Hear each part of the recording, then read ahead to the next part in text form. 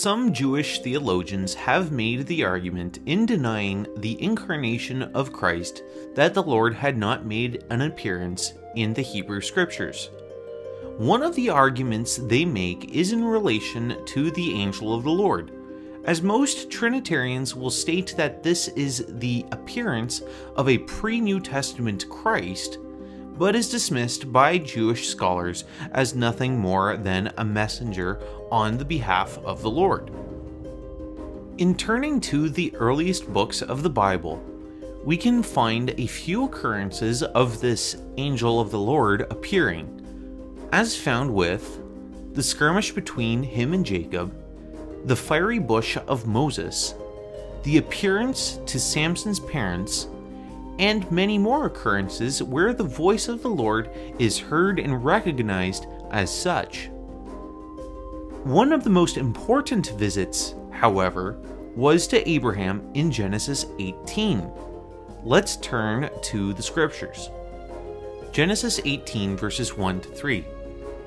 And the Lord appeared unto him in the plains of Mamre, and he sat in the tent door in the heat of the day.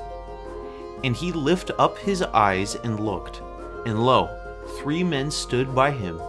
And when he saw them, he ran to meet them from the tent door, and bowed himself toward the ground, and said, My Lord, if now I have found favor in thy sight, pass not away, I pray thee, from thy servant.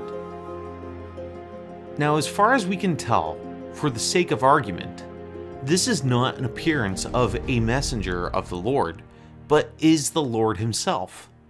We know that the 2 men with the Lord were angels, as described in the next chapter, but we don't have any proof that this was anyone else but the Lord himself, as it never describes him as an angel or calls him the angel of the Lord.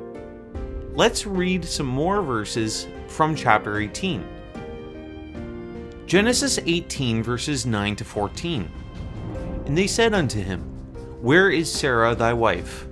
And he said, Behold, in the tent.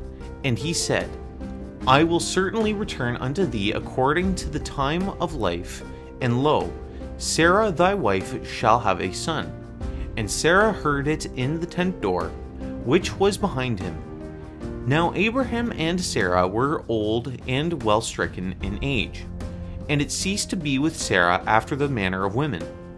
Therefore Sarah laughed within herself, saying, After I am waxed old shall I have pleasure, my Lord being old also?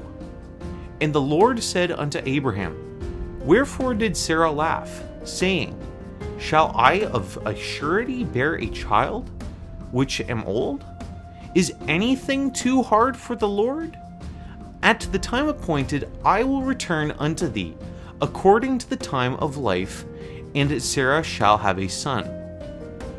In chapter 21, it says, And the Lord had visited Sarah as he had said, and the Lord did unto Sarah as he had spoken. But once again gives no mention to the angel of the Lord. We cannot assume anything of Scripture other than what we are told. To say otherwise is dishonest. To finish off this point, God repeatedly showed himself within the Jewish scriptures, and came in the flesh in the Gospels, which we will continue examining in future installments.